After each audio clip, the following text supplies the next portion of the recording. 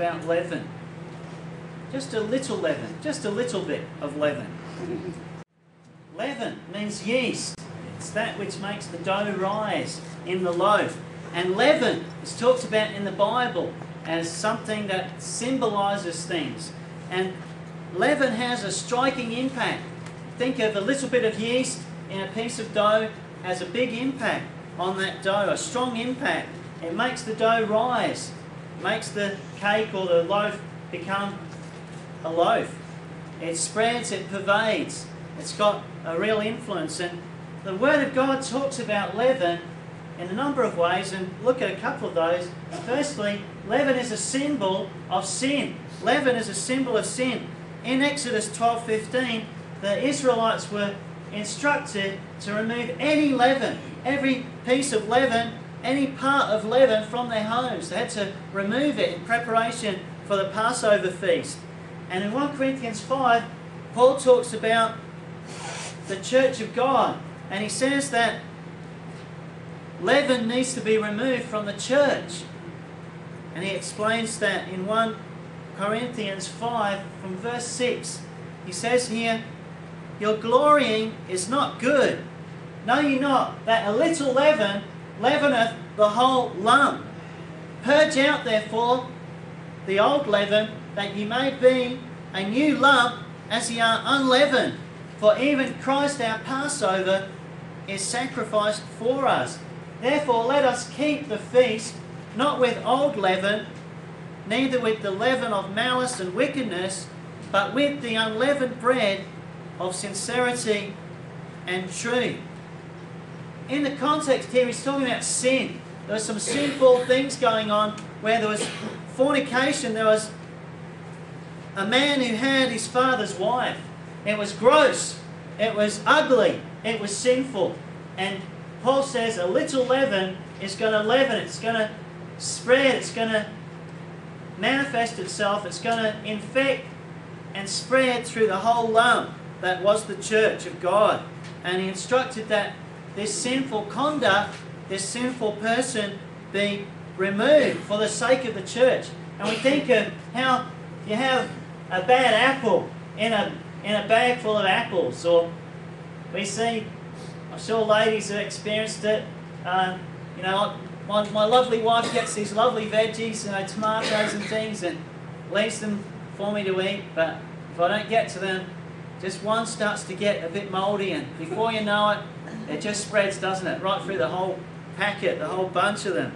And like that, sin spreads.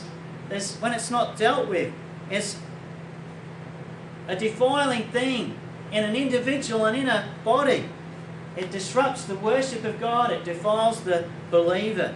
And it's like yeast in a batch of dough. It spreads through. And it's a corrupting thing. And yet leaven too is talked about as being a representing of arrogance and hypocrisy, as we'll see referred to later. And the leaven, Paul says, he says it's like malice or hatred and wickedness. Puffed up people.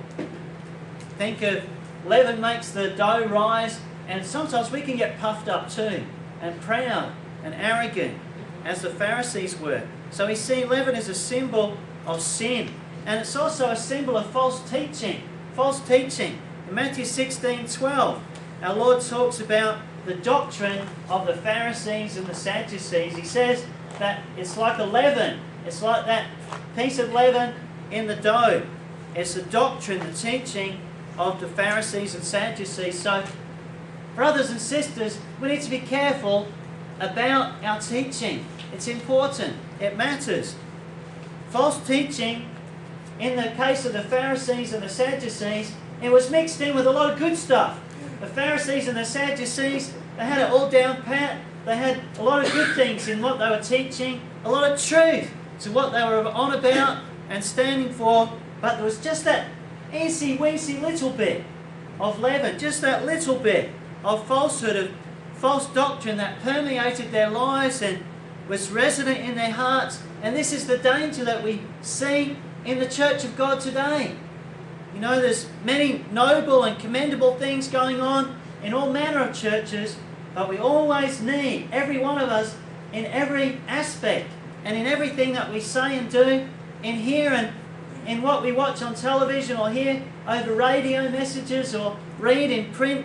I know there's some godly people in our church that get various material, and some of it's from, you could say, dubious sources, and we all need to be careful of that. I know people were showing me different magazines, and I said we prefer not to put that particular magazine out. As much as we know there's a lot of truth in there and wholesome and good stuff, it's just that little bit of leaven can make a big impact for the worse. And like that too, there's many great preachers and teachers who you can turn your radio or TV knob to receive their transmissions, but you've got to be discerning all the time about what is being taught. Does it stack up? Does it measure up? Like that too, I know someone was telling me there's a crusade happening in our city where they're saying all the churches are getting together. Well, our church isn't involved in that. Why? Because there's a dangerous mix. There's a dangerous mix where there's a lot of truth there. And God willing, and we pray, people will get saved in these meetings. But the danger is the little bit of leaven can leaven the whole lump. And where doctrine is confused and mishmashed and mixed together, there's a danger there. Now, I'm not saying individuals here might like to go to those meetings. That's your conscience. That's your individual choice. It's like what TV programs you watch, or what material you read, or who you might follow, or whether you go to the latest film or listen to the latest music. That's your individual choice. That's not something that I can dictate to you. But the Word of God dictates to us that a little leaven leavens the whole lump, and that's why we need to be careful. And in Luke 12:1, we see the Pharisees had a leaven. He called it hypocrisy. False teaching, in the case of the Pharisees, was mixed with hypocrisy and hardness of heart. They were pretending to be something they were not. You need to be careful of that. Not everyone who holds a Bible in their hand is a minister of the gospel. Not everyone who teaches you from an open Bible is sent from God. We need to be careful and discerning what is coming out of their mouth, what are they standing for, what are the teachings and practices they're actually promoting. And for example, in the case of this crusade, there's all manner of things. I had a look at this man who's coming, and he promotes the falling in the Spirit, all kinds of carry-on and hoo-ha. It's dangerous stuff when you get mixed together with that, as much as there might be some gospel content to what is said and done. When there's some dance and hip-hop and carry-on in the way they're presenting, what they're presenting, that's a little leaven, brother. That's a little leaven, sister, we need to be aware of and careful of, and not swallow. It's something that could harm us spiritually. And there was a hardness of heart. Our Lord was aggrieved with it. In Mark 3:5, he says that there was a hardness of heart that was resident in the lives of the Pharisees. He warns against a dangerous mixing, a blending, a confusion. He warns against, in Matthew 15:9, he says, "In vain do they worship me, teaching for doctrines the commandments of men." Some people have got vain doctrine, false doctrine, hardness of heart, hypocrisy. And the Word of God right through talks about this leaven that can leaven the whole lump. It's like weeds in the lawn. You know, I try to get every little weed. I know I was talking to someone yesterday as we were talking and picking through the grass, and there's just always one more weed there, isn't there? Just always one more weed to pull out of that lawn, and you just need to leave one little seed, and you're done for, aren't you? It's almost a vain exercise. I know someone was telling me just about leave it, at least they're green. But I mean, a little weed can leaven, can spread, can permeate a whole lawn. And like that too, like cancer, a little bit of cancer. You know, we know it's true that just a little bit of cancer can spread. And it just permeates the whole body. It's in the bones, the tissues, the whole system. And before you know it, there's no getting out of it. But if you get that cancer in the early stage, you can possibly stop it from spreading. A little cancer can cause a lot of damage. It's like gangrene. You hear about someone who gets maybe a little sore toe, maybe a little cut, a little infection, just a little cut, just a little infection, just a little bit of gangrene. Whoa, gangrene, chop it off. You know, don't wait for it to spread. Just a little leaven, cut it out, remove it, don't play with it. It's dangerous, it's damaging. And the Bible says that some teaching, some doctrine is a dangerous kind of leaven that is going to spread and do damage. It's dangerous, it's damaging. We need to stand against such things, not join hands with false teaching that is faulty and flawed. Now, some people in our day, they discount doctrine. They discount doctrine. And I know my dad's talking about unity tonight. We believe in unity, that is unity based on the foundation. Unity on the foundation. We can be one on the Word of God, on the truth of God's Word. It's not a false unity where it's a cobbled together kind of mishmash and hodgepodge of all kinds of ideas, and where there might be some who might be bowing down literally to idols and worshipping Mary or whatnot and thinking that they're on the same page. They're not on the same page. They're not in the same book. Amen? Brothers and sisters, some doctrine is dangerous, it's damaging, it's faulty and flawed. Some discount doctrine. They say, we don't teach doctrine. Doctrine divides. But Bible doctrine does matter. Now, I'm not standing here saying that I'm the fount of all knowledge and I've got everything down pat and I never make a mistake or get a wrong idea in my head. But Bible doctrine does matter. It does matter. It is important. And so we always need to be searching the Scriptures, seeing if these things are so, prayerfully seeking God and learning and growing as a Christian. It is important what we teach and practice, that it's biblical, that it's sound doctrine. And today we're seeing a Trojan horse style of takeover of the Church of God. I heard the legend of the Trojan horse. I'm not sure, was it a true story, where they built a horse and it was a gift to the city as a kind of peace offering, but inside that wooden horse were these enemy troops. And as the village let that Trojan horse into their fortress, they thought, wow, that's kind of them sending us a nice, lovely gift, a horse, a Trojan horse. But as soon as it was inside the gates, as the city slept, the enemy soldiers stormed out of that Trojan horse in which they'd been hiding, and they overtook the city and conquered it. And like that too, there's a Trojan horse of false teaching, of false doctrine, that's a takeover. It's a takeover of the Church of God from the inside out. As you might let just a little bit of doctrine, just a little bit of leaven, just a little bit of a Trojan horse, we're giving away our standards, our separation, our sanctification. That's the danger, brothers and sisters, as the church edges ever closer, more closer to the world, to the one world religion, and to a false unity that is spiritually lethal, a mishmash of truth and error. Because interdenominational, ultimately it leads to multi-faith. Multi-faith. We're seeing it all around us. There's amazing accounts you can hook into on the internet of some of these trends that are happening, as much as there's some popular names out there who write some great books. There's good stuff in there. You know, The Purpose-Driven Life. There's good stuff in there, but there's elements of lethal stuff, of dangerous stuff, of dubious stuff that we need to be very careful of and wary about. Our Lord warns in Hosea 4:6 that my people are destroyed for lack of knowledge. Apostasy is rampant today. It's rampant, and I think we've almost grown unaware of it. We've grown oblivious to it, that we don't realise it. It's like what Brother Jim was saying before about the Remembrance Day. Remembrance Day used to be a revered and honoured time. Now it's just another day, just another hour.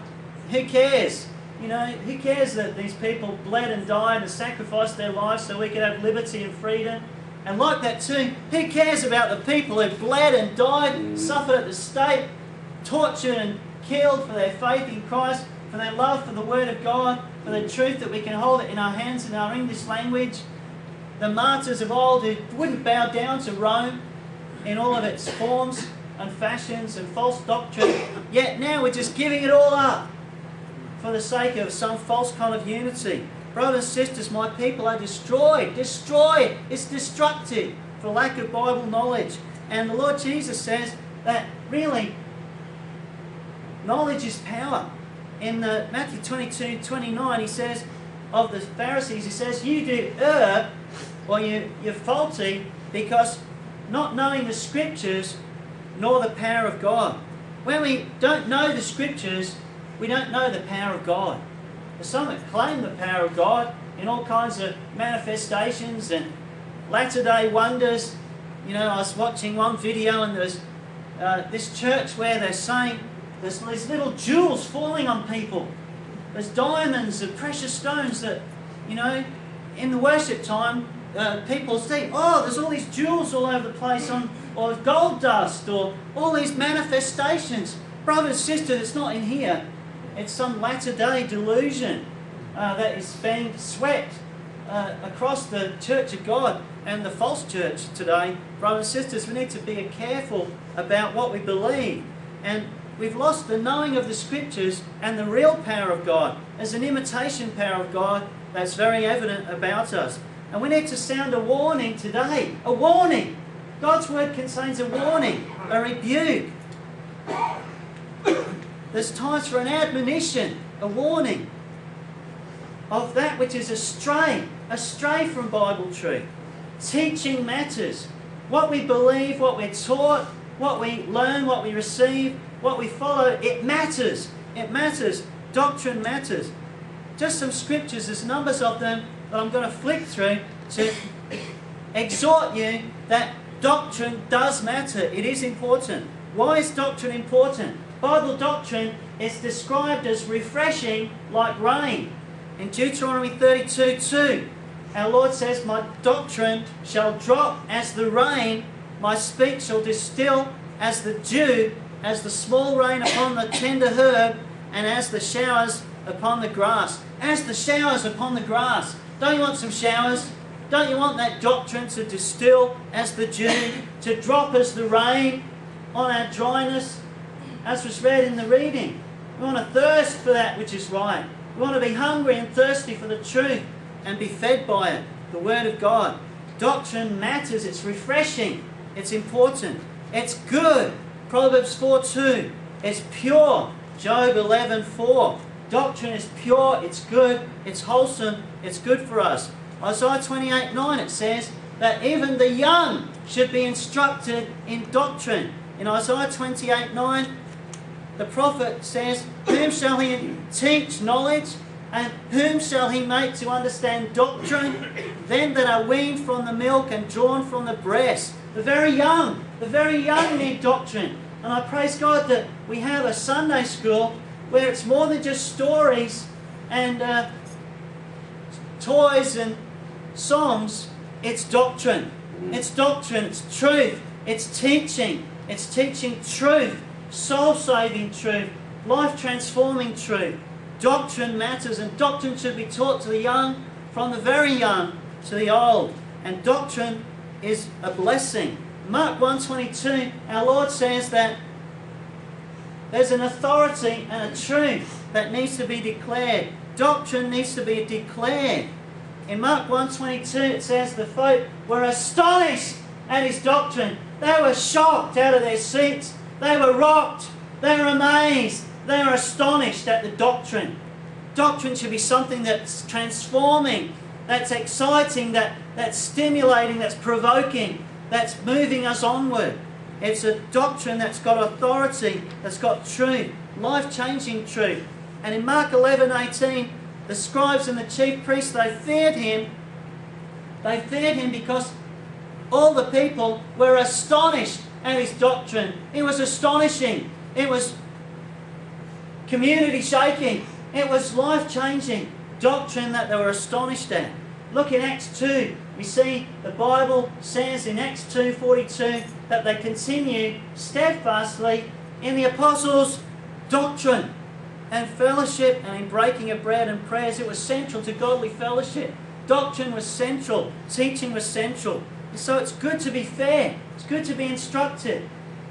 God willing, will give more instruction on Bible doctrine, on Bible training, on Bible truth. And that means sometimes we'll speak against false doctrine, because false doctrine needs to be countered with sound doctrine, brothers and sisters. And Paul says much to Timothy about doctrine. You might want to follow in Timothy, 1 Timothy 1, for example. He says to Timothy, be careful not to teach other doctrines.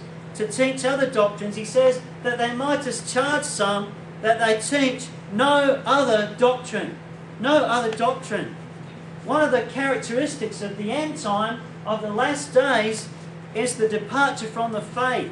The doctrine of devils, false doctrine. In 1 Timothy 4 verse 1, he says, now the Spirit speaketh expressly that in the latter times some shall depart from the faith, giving heed to seducing spirits and doctrines of devils. There's a book called The Seduction of Christianity. It's a seduction. It's just a subtle slide, a subtle infection, just a little leavening, just a little lump, a little bit by little bit. Before you know it, it's taken over. A seducing spirits of doctrines of devils. And 1 Timothy 4:13, Paul urges young Timothy, he says, give attendance to reading, to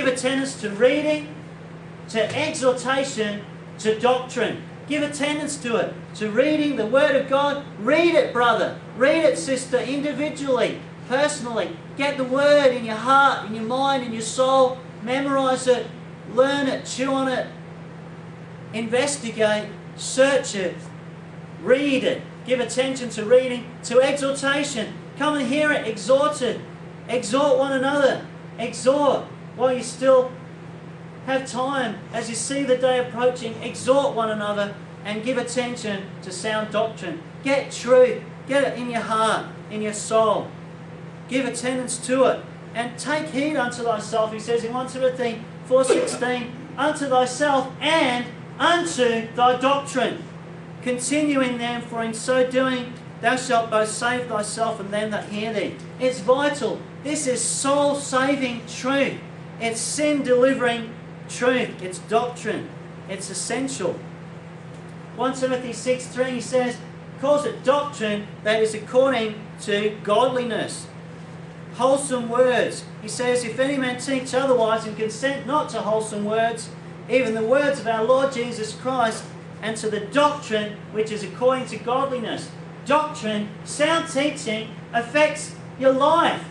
Sound teaching affects the way you walk, the way you think, the way you live. Sound teaching impacts you day by day. That's what we need, brothers and sisters. So that might mean at times you might come to church and you might get stirred up about something that you're on about, that you're doing, and God might start to point the finger at something in your heart. It's not me having a go or trying to pick on anyone in particular. It's the Word of God. Sometimes it's sharp. Oh, that hurt. Whew.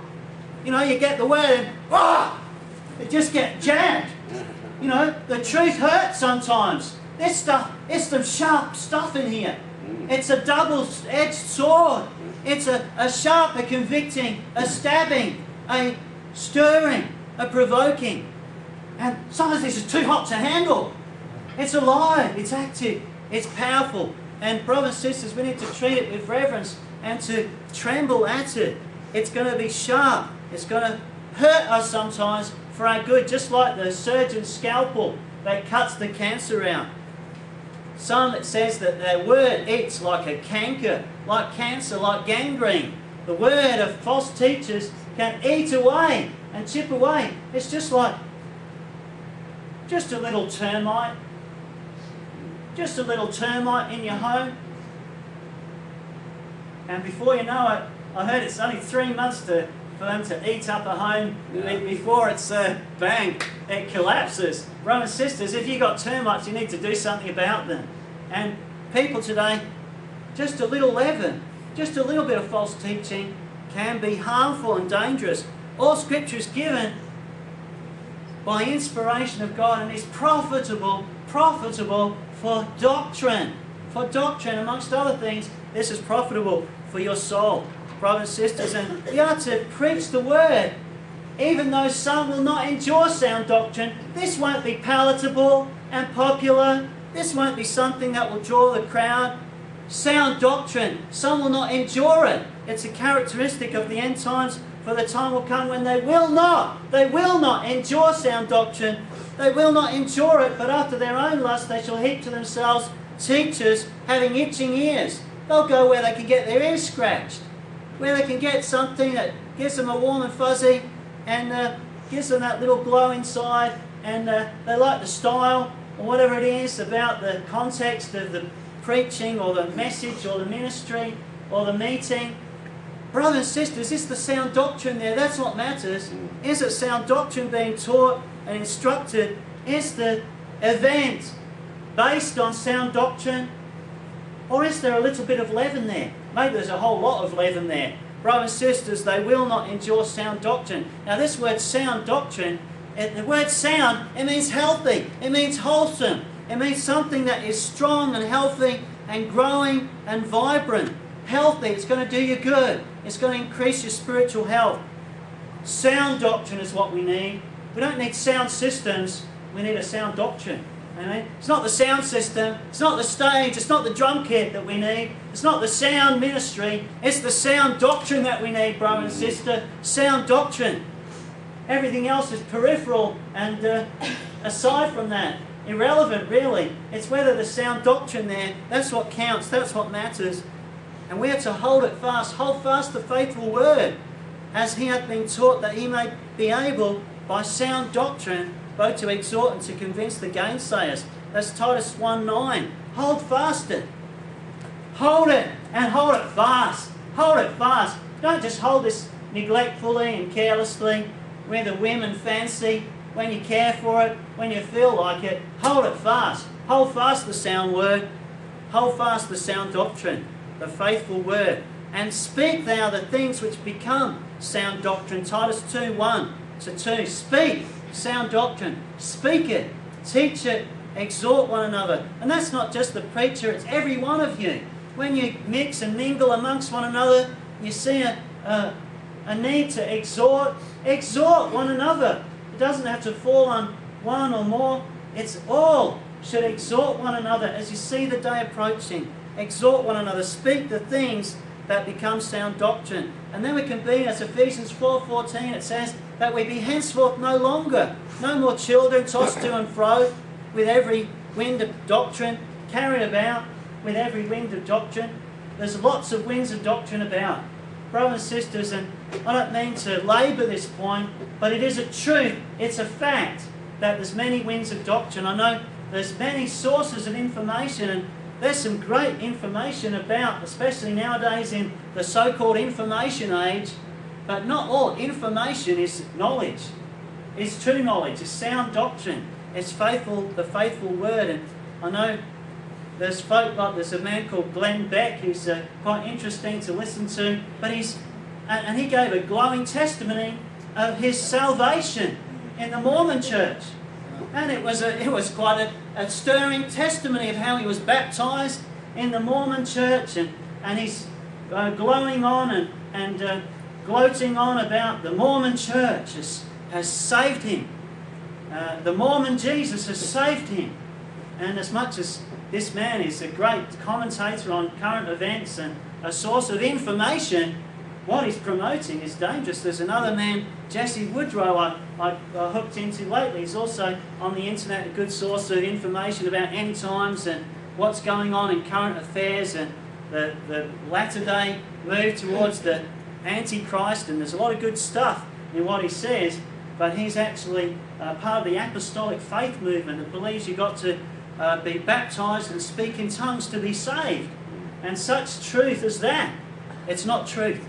People today, that's not truth. That is error. That is false doctrine. So we need to be guarded. I'm not saying that we need to not, throw everything out, but be discerning, be careful. You might find some good material from all kinds of different ministries and sources, but be discerning, be constantly discerning, because that little leaven can leaven the whole lump. and make it really just a package that you just got to chuck the whole thing out. It's like sometimes when you go to the fridge and you know, sometimes my lovely wife gets a lovely piece of lettuce but if I leave that in the fridge too long, it starts to get all soggy and mildewed and brown and slimy and sloppy and gooey and smelly. But you know, sometimes you can get it to that point where you can just cut the messy stuff off and make yourself a sandwich before it goes too bad. But brother and sister, sometimes you just got to say, no, that's not worth rescuing. There's nothing good about this. I'm just going to put it in the bin. All right? And sometimes it's like that with teaching. You might say, I can get some good teaching from all kinds of sources, and you can, but be careful that it's not starting to saturate and permeate the whole lump, where it's just the whole rotten package. And will you just give way just a little bit, just a little bit of leaven? Careful, brother. Careful, sister. Investigate, interrogate, search the scriptures and see if these things are so. Just to recap, your glorying is not good. Know ye not that a little leaven leaveneth the whole lump? Purge out. In other words, chuck it out, clean it out, clear it out, have a spring clean, purge it out, rip it out, chuck it out. Therefore the old leaven, that you may be a new lump as ye are unleavened. People, we should be unleavened. That means we should be free from leaven. We shouldn't have a bit of it. We shouldn't have a bit of it about. For even Christ our Passover is sacrificed for us. The context again, it's of Passover. Communion time, we examine ourselves. We ask the Lord to search our hearts. Like that too, every day, every moment, we should have that mentality. Christ our Passover is sacrificed for us. We want to be right with God. Therefore, let us keep the feast, not with